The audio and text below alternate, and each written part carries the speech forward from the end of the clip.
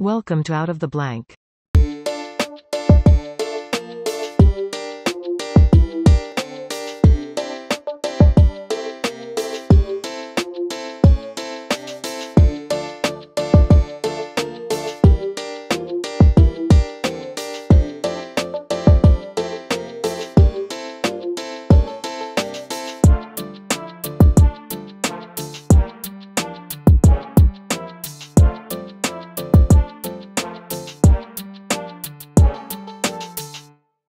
Welcome to another episode of Out of the Blank podcast. I'm here with Michael. Michael, for everyone out there listening, please introduce yourself to us.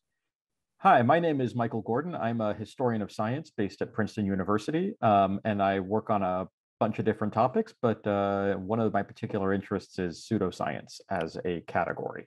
Okay, so pseudoscience. It seems like that I see that I've been diving down that rabbit hole of pseudoscience only because it seems like people can use that term, but I don't fully know what it means. Now, we talk about a science that isn't really generally publicly accepted. It's more like kind of like, I would say, what people would probably call controversy or conspiracies. Yeah, so I don't care for the term pseudoscience either, because basically nobody would admit to adhering to it, right? Like, no one who believes a controversial doctrine or a discredited doctrine thinks that what they are doing is somehow pseudo. They think that they are doing science, they're investigating nature. And if the establishment or the mainstream doesn't accept that, that's the establishment's problem, not theirs. The pseudoscience is a lot like the word heresy for religions. It's something that you always ascribe to your opponent. It's not anything anybody would ever adopt for themselves. And so I would treat that term gingerly. I just think it's interesting that sometimes religions do call other people heretical. And sometimes scientists do pick out people and say, that is not just wrong science, that's not just mistaken or outdated. That's pseudoscience. And escalating the rhetoric that way seems to me important to pay attention to. Have you come across anything that you felt was pseudoscience, like labeled the term that you could like if I gave you the word pseudoscience, first thing that comes to your mind? So this, what I can tell you is what scientists in particular, but other people consider canonical pseudosciences. I usually call these things fringe science, because that represents themselves being on the outside. If you want to think of what canonical pseudosciences are, that is what people who like the term would call those things. I would say astrology is very high up there. Phrenology, the science of bumps on the head.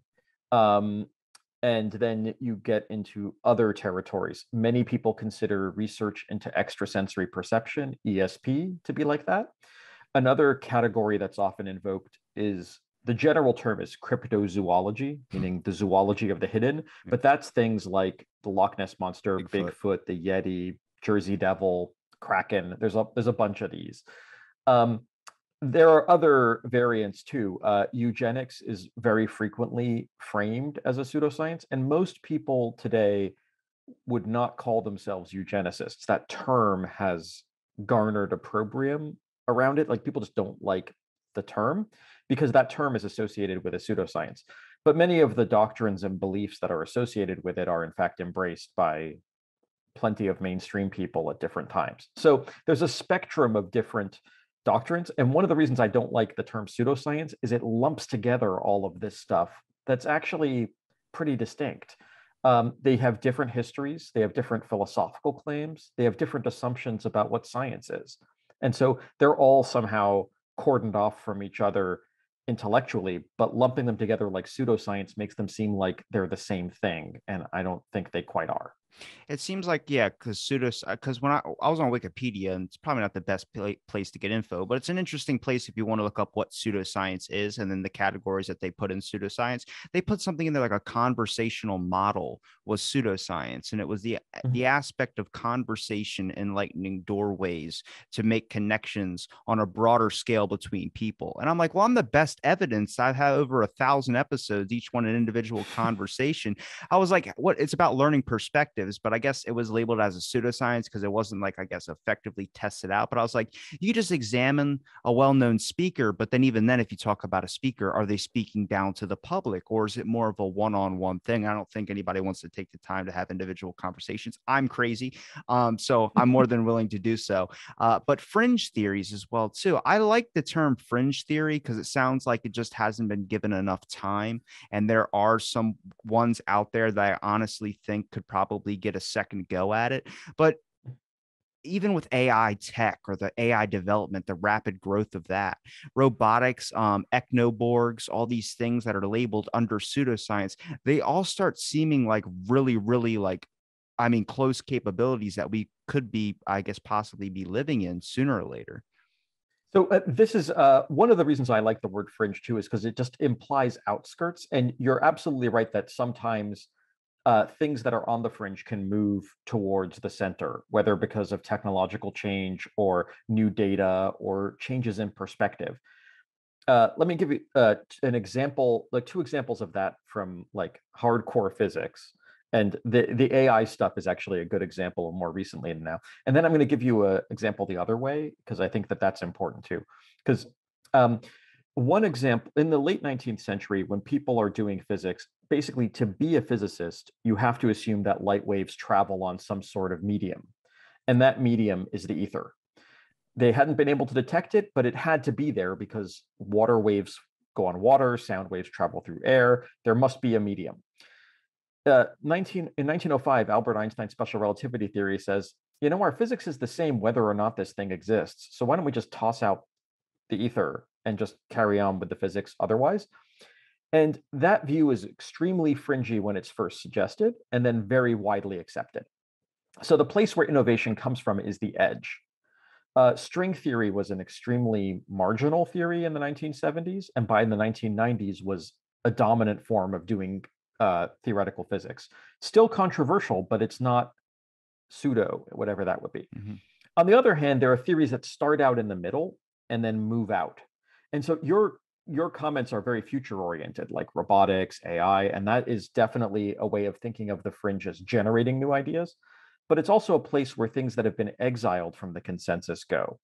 I should have said the classic example of creationism people usually mention is creationism, the idea that the earth was created in 6 literal days, 6,000 years ago. That was a very mainstream scientific hypothesis in the 18th century and early 19th century. It was part of science, was like, that's how we got the species we got. Now, how do we explain these things that don't seem to fit with that? By the end of the 19th century, that's no longer considered a scientific position. It's considered a religious one. So that's but creationism lives on, and it lives on the edge. So sometimes things come from the edge and move towards the center. Other times things start in the center and move out towards the edge.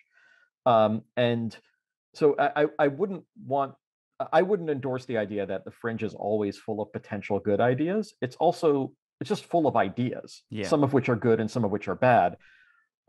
Which ones we accept in are sometimes for good reasons, really good data, confirmed, reliable knowledge. And sometimes they're rejected because of biases or oversights or petty personality differences. And it's hard in the mix of it to detect which one of those is actually going on. Yeah, I've been talking to a couple friends now who studied the Younger Dryas impact hypothesis, and that gets labeled as a pseudoscience or a fringe theory. But even those category on Wikipedia, it's completely different. You won't get the same results if you look under fringe theory compared to pseudoscience. But if I was going to pick something that we do have as science that I would consider probably a pseudoscience type thing, I mean, philosophy. I'm not saying it's not needed. I definitely think it's essential because some of the things that people can say and speak and the words that they use, the thoughts that they form, it's very, very impactful and it's definitely a mood booster. But it gets, for me, that's like, you could put that under psychology in a sense as well, too. But philosophy, like everybody on Twitter seems like a philosopher, or at least has it in their bio, that or stand-up comedian. And it just seems like we're celebrating your growth as an individual, but I don't know if that really classifies as a scientific field of study. Like, how do you study the scientific realm of thought or consciousness besides digging into your brain? But just reading a bunch of books seems like a weird type of thing. I don't know. Well, I think that some of what you're reacting to, and I think this is totally appropriate, is that the word science is flexible and hasn't had the same definition over time, and it's very hard to define even now. But for many centuries, philosophy was not just in science, it was kind of science. Before the term science was generally used for talking about things like physics or biology, the two terms that were most broadly discussed are natural philosophy and natural history. Natural history is like history, but just of plants and animals. And natural philosophy is an attempt to try and understand causes. And so it's like philosophy, it's just the part that has to do with nature. We now call that stuff science. But in that same period, the most distinguished form of systematic knowledge, reliable knowledge, most prestigious, most reliable was theology. You know that there are angels, you know that that God has certain properties. So what do we get by investigating those properties rationally? And that was considered highly scientific. We no longer do that. So things that were once considered scientific are no longer, and other things that were not considered scientific at all, like I mean, in some sense, studying dreams or hallucinations was considered, those things are just freaks. You just can't analyze them scientifically, are now considered things that psychologists can study. So the boundary between science and non-science is highly mobile over time. And if we get stuck on science is just this definition, we end up freezing a particular picture of science for too long instead of um, having a more capacious understanding of how flexible things have been historically and probably will continue to be in the future. Would you say that the boundary of what can be classified under pseudoscience or what could possibly be taken out of it is movable? Like if you evolve past a certain thing, like for instance, if everyone turns into a computer and there's no need to have like really full-on emotions, just speaking hypothetically, obviously. But if that happens, then would we need for philosophy, will we need for certain psychology analysis if we're all data chips in a sense that could be pushed out? Or is that something that's so, because I feel like with biology or with certain characteristics that have literally made a giant impact in how human evolution has really progressed, then that can't be pushed out. But something that could be like on the line of like, well, that's it's technically like depending on who you talk to, whatever degree you have, people will look at you as such depending on what a degree they have. So it's like Mhm. if you have bringing it back to astrology, if you have an astrology degree or some type of degree that focuses in that field, study of stars or whatever, then an astrophysicist is going to look at you like that's not even a real field. So I'm wondering if there's things that can be thrown back into the actual category of science and things that can be pushed out. It seems like it's like a blob, it just moves and absorbs. Yeah, it is a blob and it moves and absorbs and it shrinks and it expands. It doesn't do that willy-nilly, just arbitrarily. It does that in response to various social and cultural transformations, technological change. Computer science was, of course, not a field before there were computers. Like just like there was no such field. Now there is. Um, and even though one can imagine that one could have done that stuff using mathematics, people didn't until a certain technology gave people an opportunity to reflect differently on certain processes. Public health only makes sense if people live in communities, like where diseases can spread in certain ways and societies have certain norms. If we were uploaded into a computer, public health would cease to be a thing, right? Because there would be no public to have a health. Unless you have a Um, virus. a computer virus, then you would have something else that we would redefine what that is. But so the boundaries of what counts. So theology is no longer a science. Other things certainly are that move into the space. And one of the things historians of science do is track that. So how has this emerged over time? How do you end up with fields like biochemistry, which at first it's not obvious what that thing is, and then over time chemists and biologists come to create this border area and say like, well, that thing looks a little different from who we are, and it fissions off and becomes its own thing. So different fields definitely grow and shrink over time. It's one of the things about science that I generally, as a historian of science, wish people understood more broadly, is that science isn't static. It's a highly dynamic process. And as a result, it's not possible to make sort of blanket statements about it is this or it is not that. You have to notice when you're saying that and for what reasons are those claims based upon. And Well, yeah. science is kind of like a counterintuitive topic. It's like nothing's really definitive in a sense because it can always evolve, but also Yep. science is based in evidence. So it's also like bringing evidence to the table to show what you have now. I think there's a Mhm. large misunderstanding with the public when it comes to science in general. And with talking with so many, I've started to get a good grasp on it's like, oh, we think of science as like a clear all label that it's this and this is 100% the facts. And it's like, well, you got to understand is the best part about science is that it's never really finished. It's kind of like Leonardo da Vinci's quote, which is art is never finished, just left undone, because he always believed you could add something onto it, whether it was the next day or the next hour, for so on. I'm just curious, do you think society has that much of an impact to be able to cancel out something? Like, for instance, I had a guest on, Elizabeth Weiss, who is an anthropologist, and she's studying Native American bones. But now she's being attacked by society. Her institution is so afraid of society's opinions and views that they lock the doors on her. And now she's suing her university because she's literally being defamed, all because she took a picture with a skull saying after the pandemic, she was so happy to be back in the lab. And I wonder, like, I've heard so many stories about cancel culture, and I've heard anthropologists speak about it. I've heard so many things. I wonder if society could literally have that much of an impact. It seems like if you're going to label things as this is actual science and this is pseudoscience or fringe theory, then it leaks into this thing of like, when does the polling start to switch when people decide what goes in and what goes out on the basis of what society believes in? Like, try even mentioning gender studies. Like, I had Lee McIntyre on the show, and we're talking about the evidence in science and what a science is like, I guess, about like what you can really do. Like, if his example was if you brought um, a mother was in a hospital with her child who's underage, it's the doctor's ethical choice and scientific, I guess, job to really, you know, work with that patient. And they're like, what happens if it's religious? And next thing you know, you can't transfer blood or something like that. Well, you got to use the evidence that they have and say, this is what you need to do because this is what's going to be best for your child.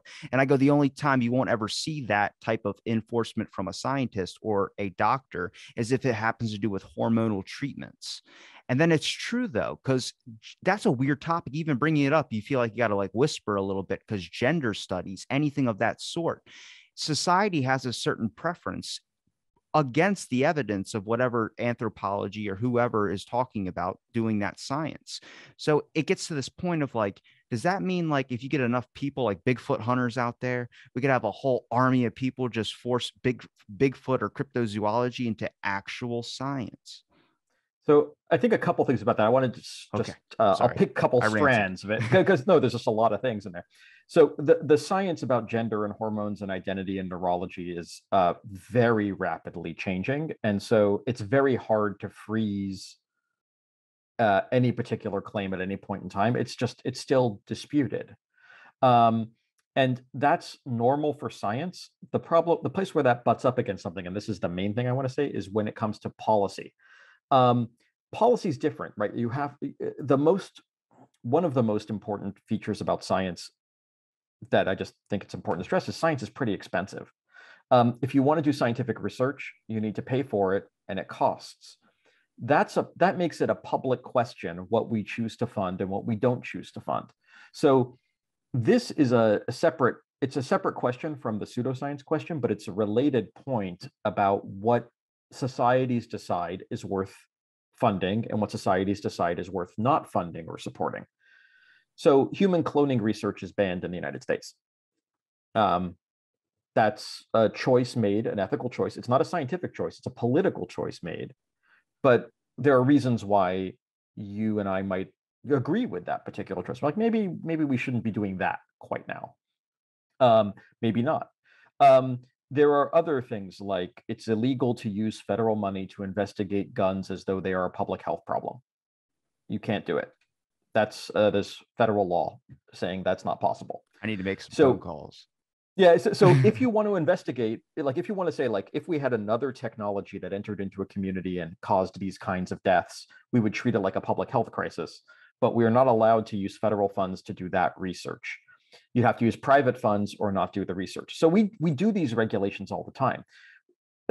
It's been decided on multiple judiciary levels that you can't teach creationism in public schools as though it is science.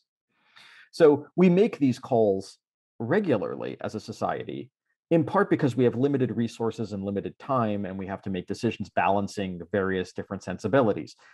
There's nothing intrinsically pathological about that. It's kind of inevitable.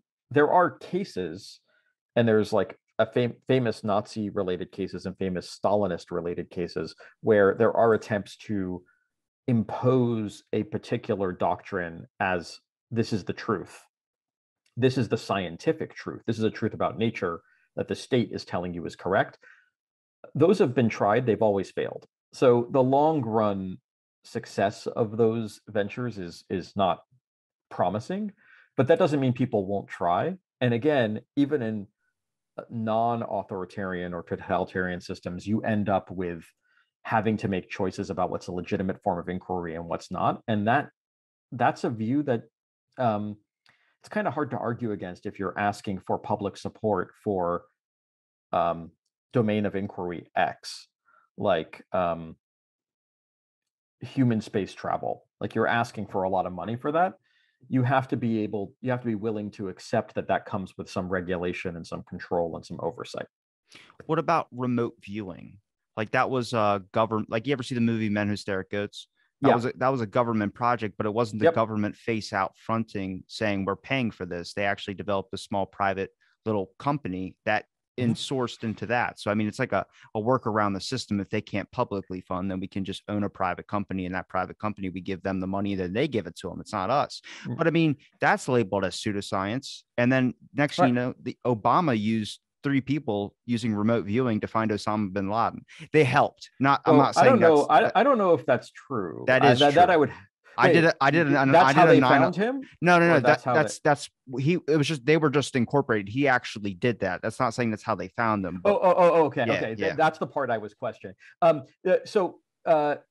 In general, so this has happened multiple times. The Soviet Union invested in the idea of remote viewing espionage as well. There was, at my institution for many years, a lab that investigated whether people could change machines with their minds. And that was supported by McDonnell of McDonnell Douglas Aircraft on the grounds of, look, it's a couple $100,000. It's not very expensive. And if it's true, it would be a big deal. And like, remote viewing is similar. It's like, on the scale of what military scientific research is, a couple $100,000 is not really money. And so if you can pay a couple of remote viewers, just see, maybe in the same way that police officers in serial killer cases sometimes talk to psychics, like, can't hurt, and maybe it'll help. And that, I think, is that is a phenomenon you see where basically it's in places where people are both desperate and can afford the low price tag that you see fringe stuff getting incorporated into more establishment grants. So NASA has funded some very, very weird stuff on the grounds of, well, if we want to have better propulsion on rockets, we have the ways we know we can do that, and we can see the limits of those. What if we gave weird blue sky grants to like people who are way out there and see what they could come up with? Chances are nothing, but if they come up with something, it'll be big. And so that's also part of science funding, is that it's a risk-taking cost benefit analysis. But that's what I'm saying, is like, that's what's got me so interested in the pseudoscience thing. Because if remote viewing is labeled pseudoscience, but then you find out Obama did hire people to do that, not saying that they found them, I'm just saying they hired them to help. So I go, what is this? Like, your face is, you're telling me that this is a pseudoscience, but then behind the curtain, you're working with these people. It's kind of like UFOlogy or UFOologist. Yeah. That's a pseudoscience, but they got the NASA director saying they're looking into aliens. So what do they do? Just change the name? So I'm just like, this is why Fringe is just such a better name, because it doesn't have this. the pseudoscience thing has a kind of on-off switch quality. Like you either are or you're not. And Well, it's there are like other things where practice, we don't like know. science. It's like if cryptozoology, if you say Bigfoot is pseudoscience, that's pseudoscience. I would not call that a fringe theory because fringe theory makes it sound closer to the mark of being a real thing. Well, so for a long time, it was generally understood that giant squids don't exist, that those are mythical things. They do. We found one. Like, right, all it takes to actually find the Loch Ness monster is to see it. Like, if we actually get a credible sighting, we'd be like, okay, I guess that thing exists. It actually doesn't change science much if Bigfoot was real, right? Like, we'd be like, oh, there's a Bigfoot. Unless That's he's linked to climate change. And then like yeah, like we'd be like, oh, look at that. There's a Bigfoot. Now we have a Bigfoot. That's another animal. The coelacanth is a fish that Dinofish. what? Dinofish. Sorry? There's a Yeah, documentary on dinofish. Yeah, Netflix. no, Yeah. we thought they were extinct, and then all of a sudden it turns out they're not. So uh, so in the case of remote, as long as you say fringe, like it's out there on the borderlands. Some of the stuff on the borderlands, probably most of the stuff on the borderlands, is going to go nowhere. But some of it might become credible. If ESP was found to be valid, it would radically transform most of what we think we know about physics and psychology. If we found Bigfoot, we would slightly revise our sense of human evolution, but only slightly. So there are different scales of how disruptive some of these fringe claims are. Have you ever tried like up? I wouldn't say have you ever tried, but have you ever looked through and just the pseudoscience category or even fringe category and be like, I don't understand. This is obviously it's scientifical. It seems like sometimes they just don't update or they sometimes Mhm. just don't really translate over because maybe someone's not paying attention to that type of thing. Like animal communication or animal Mhm. magnetism, those are like fringe theories. Those are just way off base because we don't have, it seems like nobody's just put the funding into it. But I go, I bet you Well, if you put enough funding into something like that, you can probably find some type of connection. I mean, we didn't know animals really had emotions until what was it like? I forgot what year it was, but it wasn't that long ago. yeah, but there are like that's actually an area, animal communication, animal emotions, all these areas where those ideas were fringy and now they're not. They're much closer into the mainstream of how we understand animal behavior now. Um, and some of that's people hadn't invested resources in it, but you end up with many people not understanding that there's been a change. So um, and this a, a lot of the problems that come with classifying or not classifying various sciences, this or that, come from the general public's, I think, misapprehension about the static quality of science. So they think that what they learned when they were in elementary and middle school is true. Like what they were told in science classes is a set of truths that are unchangeable. And what science will do later is just add on new truths to what they already know. Not that things that they learned are revisable because we get new data or we change our interpretation. Classic example of this is Pluto ceasing to be a planet. That's the word planet is used by astronomers to define a certain set of objects. Turns out it was more useful to define that set of objects in such a way that Pluto doesn't fit in it. But people felt betrayed, as though something that they knew was true is no longer true. The example I like the most is dinosaurs and feathers. So many sets of dinosaurs had feathers. They weren't scaly lizards like iguanas. They were proto birds. Um, that is very hard for people to accept when they remember that they had toys that were dinosaurs that looked a certain way. And the Jurassic Park movies have sort of uh, finagled their way past this. Yeah, Um, it's good on Spielberg, but it really messed with a lot of people's heads.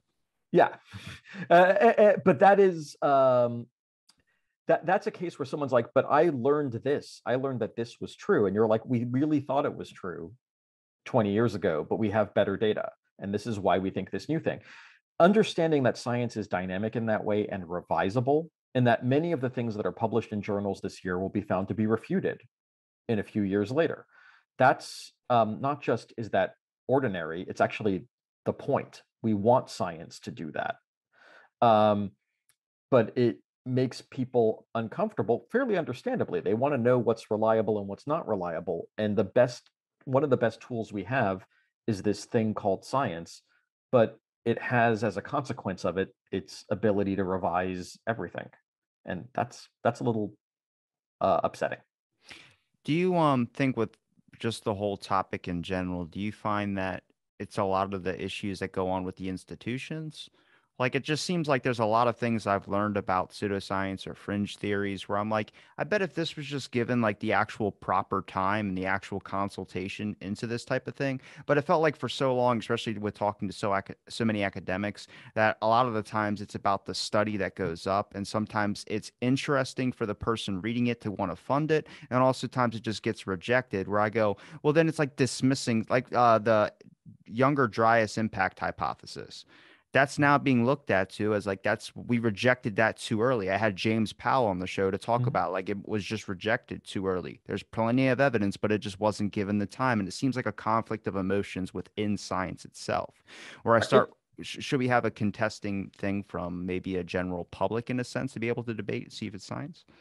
I'm not. I think that it's important to recognize that scientists are people too, and so they have emotions and biases like everybody else does. They try to check those, and that it doesn't always work. But absolutely, we reject stuff too early, and stuff gets dismissed, and then maybe brought back, maybe not brought back. That certainly happens.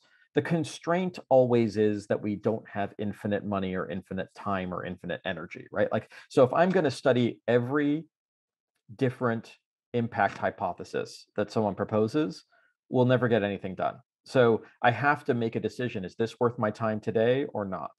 Is this worth our grant dollars today, or should I put that money into this kind of cancer research or into this kind of astronomy or into this kind of whatever? Um, and those resource constraints, thinking of energy and time as also resources, those are real. And a scientist could just take a week off and say, I'm going to complete. So you have this weird theory um, about why quantum theory isn't true. I'm going to take 2 weeks off of my schedule and just prove to you it's wrong. What you think is true. What you think is true is wrong, and quantum mechanics actually works. You can do that, but there are a lot of such people, and it would take a long time to do that for everybody. And we wouldn't have a productive scientific system doing other things at the same time. Whether one should let the public in on this, to a certain extent, they already are, in that congressional representatives scrutinize federal funding all the time. Um, every year, they make fun of certain grants that were given, and they complain that other grants weren't given by the scientists. That's like a thing that Congress does. It's a nice piece of grandstanding. It makes for good, fundraising ads. Um, so we do have some degree of public input into the system, at least in this country, we do. But would it help to sometimes the topics are too arcane, require too much math or too much specialized knowledge that you just can't bring someone in off the street and say, here, now you can help judge this question. Um, at least that's the view that there are probably some topics where layperson input would be really valuable, and there are others where it's not clear it would, and making that judgment is a political question, and maybe it's a political question that should be taken up. Do you think that maybe there should be better education in an actual, like schools, for instance, like, grade school? You think that there should be like a topic or a conversation about pseudoscience? And like, it seems a lot like critical thinking in a lot of Mhm. aspects as well, too, at least from the knowledge that you have at the time, not really feeling with emotion. It seems like now there's more emotion being kind of forced with than thought in a lot of sense. But I feel like if you teach pseudoscience or that type of thing at a younger age, or identifiers on how to, hey, this is how we base actual physical science, and this is just toilet Googling, and you're not really paying attention. I feel like that's a very critical skill. What are your thoughts on that? Oh, I think that I'm all in favor of more and better science education. I think that teaching um, the weird stuff would help. I think it would be like this. This is considered weird. Here's why it's considered not compatible with the mainstream of knowledge that we have. and this is how you could learn to spot those differences. I think that would be great. I don't think it would get rid of people proposing fringe theories, because they don't think they're proposing incorrect theories. They have reasons why they think these theories are valid. People who believe the earth is flat have reasons why they think that's true, and they cite those reasons, and you can argue with them about it. But it's not like they think they're putting forward false arguments. They think they're putting forward true arguments. So education won't fix it. It will just, it's like whack-a-mole. It will move which things people propose to different areas. Yeah. You could maybe totally get rid of flat earth theory, but maybe you'll have a couple more ESP people as a result. Like I don't think it will end the problem, but it's always good to have better education. I think like that's a good thing. Do you think this is just human evolution and trying to understand what everything is? It seems like everyone has their own kind of cusp or road in a way, and it seems like they're all on paths, but the same end goal is, I guess, the inevitable death. But it seems like everyone's got their own idea of how to get there. Like some people are taking a car, some people are taking an SUV, one person's taking a bike, and another person's taking roller skates. It's like they're all not really wrong. They're all heading towards the same goal, but there's not a there's a very, very impactful thing when you label someone as a pseudoscientist or as a fringe theorist. It's just like it feels like when your parents tell you you're grounded, not even grounded, that I'm disappointed in you. Whether you know that person or not, it's just a consensus of that person's idea that your idea isn't worth their time or isn't being validated. So, I mean, I'm not trying to get deep here. I'm just saying through the idea of this topic in general, I start looking at things like there's got to be a way where even if it's like whack-a-mole and you hit someone down and they go over to another direction, or you get a bunch of people, you have them all still lumped together rather than spread out individually. So you're able to focus on the inherent teachings of a certain issue and be able to come to a general consensus. And even if you can't come to a consensus, just open communicational platform. I actually think that would be good. It's again keeping in mind that people have limited time and energy and so on, like all. And they like to fight and drink. Yeah, and some people want to disagree all the time, and that would. But I think that there is the impulse that makes people adhere to theories that other people label as fringe is the same as the impulse that makes people adhere to theories that other people label as mainstream. It's like I want to understand the world. I'm using the tools I have available to me to try and do that, and I'm trying to be critical about the evidence I get. So that impulse is the same, and if there's a way of directing people so that it's a more productive interchange as opposed to always hostile, that would be great. As for whether how it demonizes and makes people feel isolated and confined, I don't like that either. I think fringe is nicer than pseudo because it sort of does recognize it recognizes that what you're doing is actually critical scientific thinking. It's just not accepted, and maybe there are good reasons for that, and maybe there are not good reasons for that. But there are certain fringe doctrines that cause public harm, like that if you adhere to, like, tobacco smoking is totally fine for you. It does not cause any illnesses. A view that was promoted, and there are many scientific articles you can find which say that that's true, paid for by the tobacco industry. That causes a public health problem. That body of information is there. That, to my mind, should be treated differently than the Loch Ness monster, where, like, if people believe in the Loch Ness monster, nobody dies, nothing bad happens. And I think a less demonizing attitude towards people who disagree with mainstream science and adhere to the fringe, and finding which areas are the ones that are actually matters of public concern and which are matters of private belief. And can we separate those out? I think that is a more productive way of thinking about things. Where do you think it went wrong? Like, it just seems like a lot of this is a trust issue. It seems like a lot of the time the evidence, whether studies were blended, for instance, sugar industry, they paid scientists like $50,000 to tell people that fat's bad for you. It's not Mhm. sugar. And they end up coming out with real studies and finding out that no, they were paid off. It's actually sugar that's bad for you. And now you have a bunch of whole generations of kids growing up looking at the calorie content. And they're checking the fat to make sure they're not consuming fat. I mean, Mhm. not even when I was 10 years old, 11 years old, there was Atkins diet trends. There were all these Yeah. types of things that people called pseudoscience or called them, I would call them that. But you get to this point where it's like a lot of this seems like it's a trust issue as well too. A lot of people looking for direction. It's hard to be able to find the proper evidence depending on if there's an outside force that's blocking you from seeing the true answer.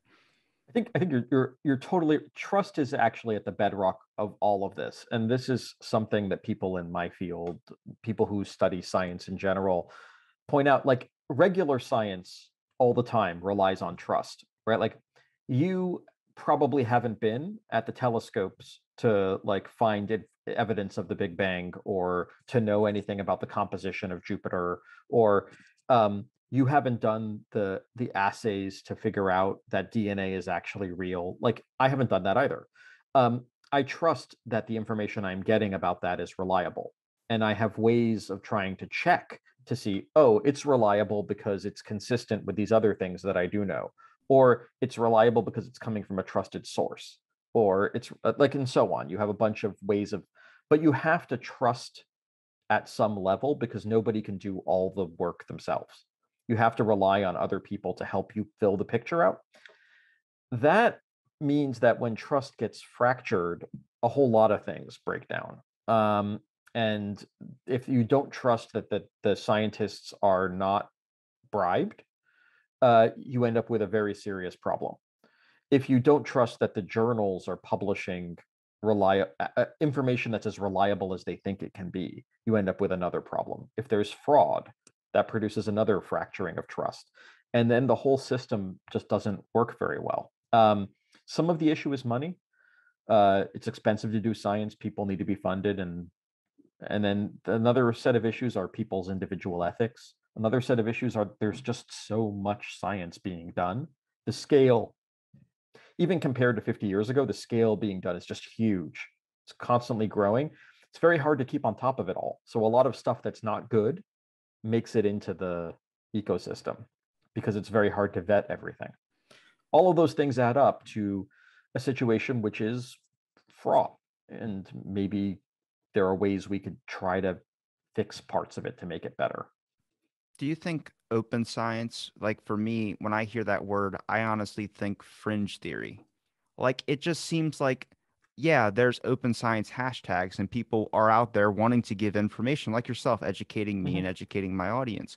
But also, it's like with the true data, when it comes to something serious or a scientific discovery of some sort, a lot of that starts becoming a moral decision as well, too, of what people choose to show. And that does label down with science and researchers being honest and, I guess, ethical in Mhm. a sense. But man, the amount of research, like if we bring it to like I hate to go down this dark hole, but you mentioned the word before, but Nazis, for instance, the Nuremberg Mhm. trials, they did research and we forgave a lot of those Nazis as well too because we wanted to use their data. So I'm like, they were it sounds horrible, but in a sense, they already did the work. They did the horrible act. There's no reversing that, but the best thing you can do is recover the research from it.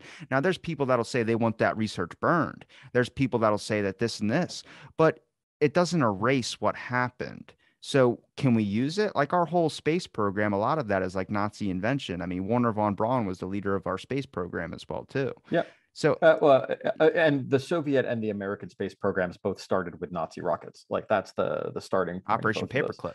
Yep, and they had their own called the specialists, where they grabbed people and brought them over I there. just pictured Um, black gloves when you said specialist. I was like, that's exactly. so the there's two. I actually raised this question with my students to get them to discuss the issue of ethics in data a lot. Like, yes, on the one hand, the sort of the war crime has been done. Like you've tortured these people and gotten this data. Can we still use the data? I mean, like the people are The crime has happened. Those people who have done it have been punished, let's hope. But then we have the information. What do we do with it? On the one hand, you could say what you said, which is like, it's here.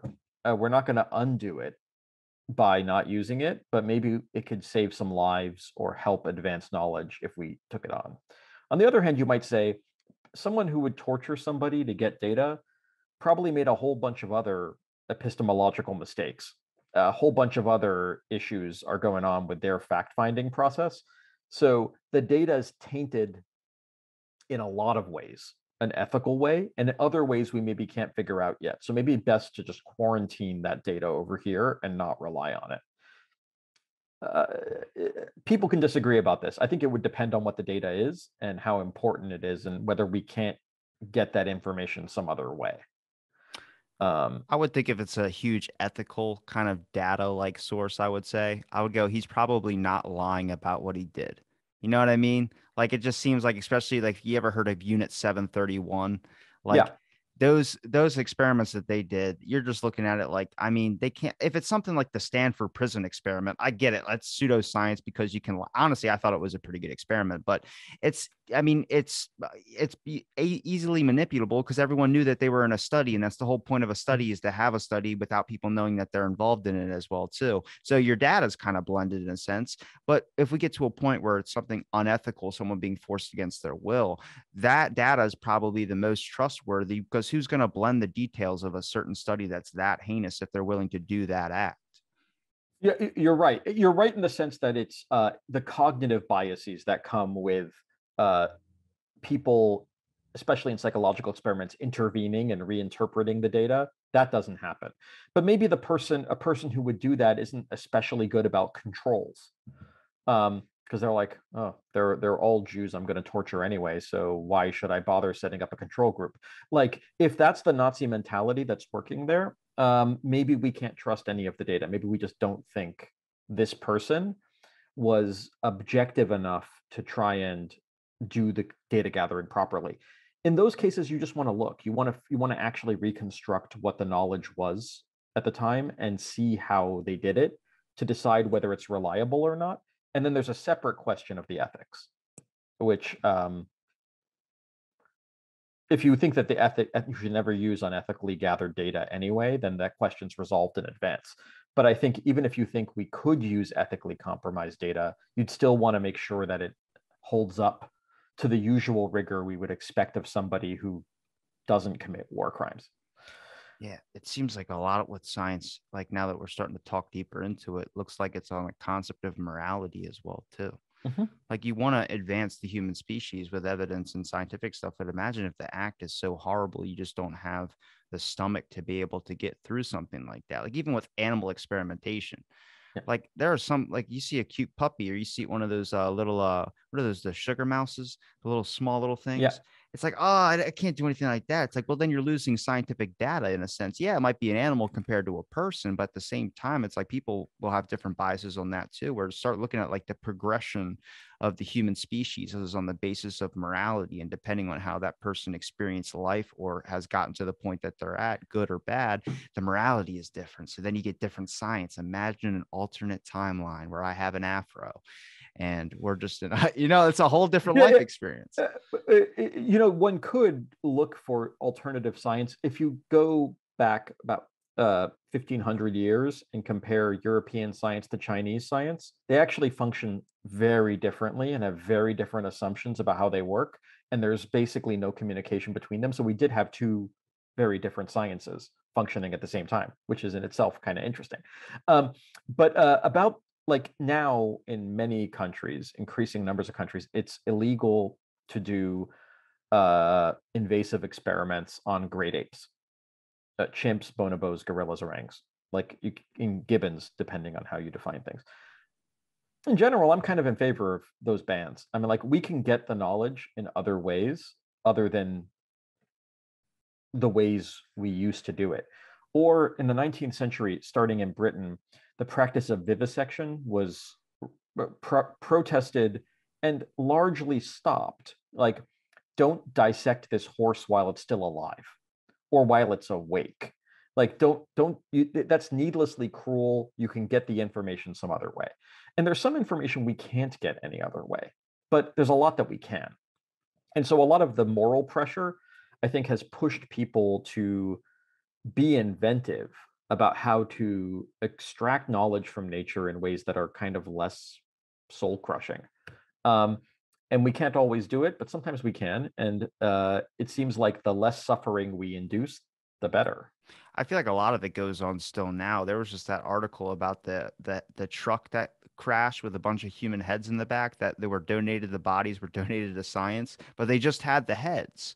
And Mhm. it was like people saw that openly in the public. And I don't think anybody Yeah. really pays attention to like, I'm going to be driving behind a Krispy Kreme truck and then the back of it. Nobody thinks about that, but it's going on because this is how they get their evidence in science. So it's really Right. interesting to see, like, I like to know the, like that type of stuff. To me, that's horrible. But at the same time, it's like these people willingly did that, like Yeah, donated their and body to science. and if you didn't donate your body to science, our physicians would be way less well trained, right? Like they have to learn you could make a fake body, It's that but it moral won't be as question, good. dude. It's It's that not as moral good, question. right? I Like, know.